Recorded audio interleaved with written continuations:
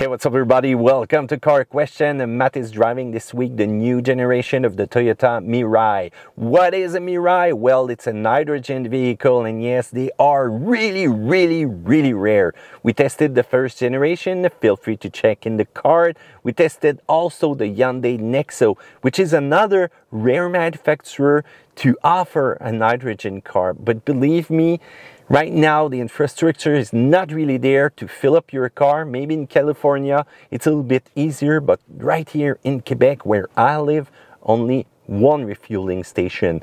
No more than that. It's getting complicated because I've seen some error message on that pump, and the price of hydrogen is really high. So back in the days, I was kind of really enchanted that hydrogen is going to be something new. It's going to offer some choice. You had some great promise from the government telling us that, hey, we're going to go that way. We're going to be the gold miners of hydrogen right here in Quebec, but it didn't really happen. So I'm kind of sad. So a lot of those projects that started with the first generation Mirai, well, those cars are now sleeping in the government parking and they're not rolling. So I know Toyota still believe in the hydrogen, and you can see it from the second generation of Mirai, which is really a good car.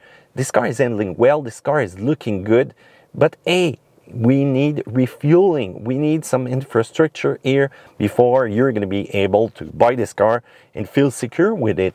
Otherwise, this second generation Mirai has really a Lexus style. When you look at the exterior, you can see that it's based on a new platform. It's also going to be rear-wheel drive, and you've got 30% better performance than the previous generation. So does it really show on the range that you can do with the car? That's going to have to be seen though. And there's also two different models this year, one more affordable and one that will go stratospheric when it comes to price. So I really dig the exterior. That car is looking really fancy. You can see the big wheels, 20 inches on the model right now, 19 base, the LED headlights up front. You can see also the rear design, which is kind of looking like the Toyota Crown. You could have put a Lexus logo on that car, and the paint quality is so good also.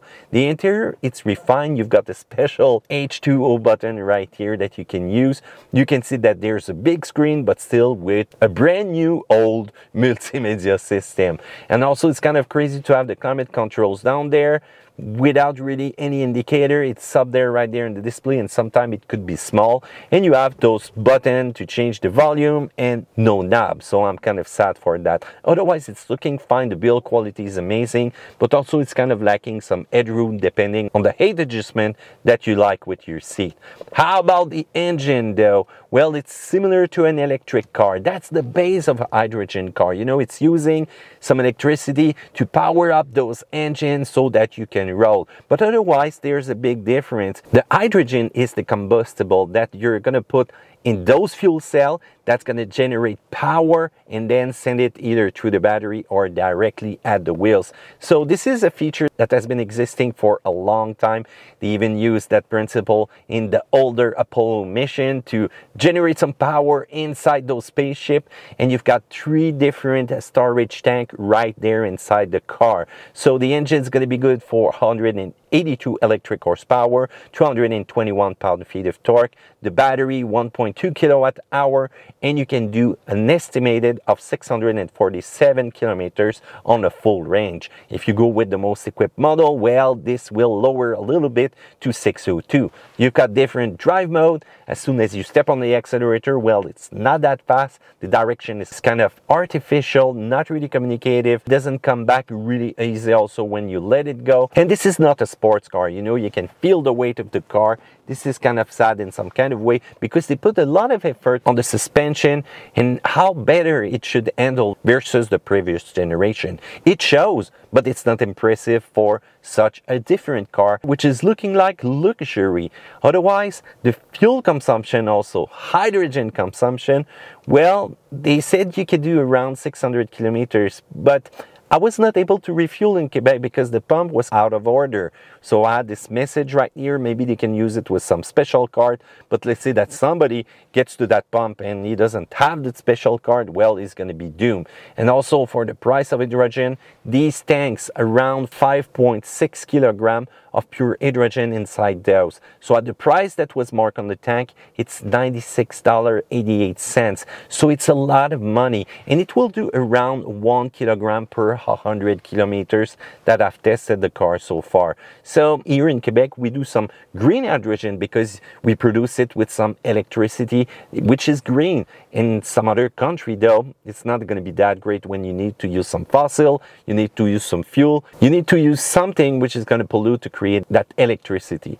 So what I really don't like about the car is that the infrastructure is just not in place right now, you know, to make it easy for somebody who's going to buy that car. The multimedia system is kind of old, it really shows. This is a brand new car, they should have put at least some effort into that.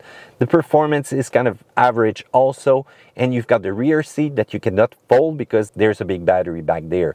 We like, though, the zero emission feature, the fact that it's going to purify the air as soon as you're going to roll with the car. 5 minutes to fill up that hydrogen tank. This is really fast, even if this car is basically an electric car in some kind of way. You've got the coupe style, which is a lot less Battlestar Galactica than the previous generation, the refined interior, and the Toyota Safety Sense 2.5 Plus. I dig some security feature like that. Where it hurts the most, though, is the price, $65,908.25. with taxes right here for the base model in Canada. Who will buy that? I don't know. Minus $5,000 as an incentive from the government. And if you want to go with the limited package, $90,000. Wow. And you still don't get access to that incentive because of the price of the car. What will happen in winter? Ooh, I'm not sure. I'm kind of scared for the future of the hydrogen. Quebec has some really great plans though, but they kind of gave it to the private sector. What will happen? I'm not sure. I still believe hydrogen can make a point in transport, in big cargo ship, you know, those big trucks that are handling our goods every day. But in a small car right now, well, we're going to need more infrastructure. What do you think about that? Comment section down there below. Thumbs up, subscribe, and I'll see you another time on Car Question.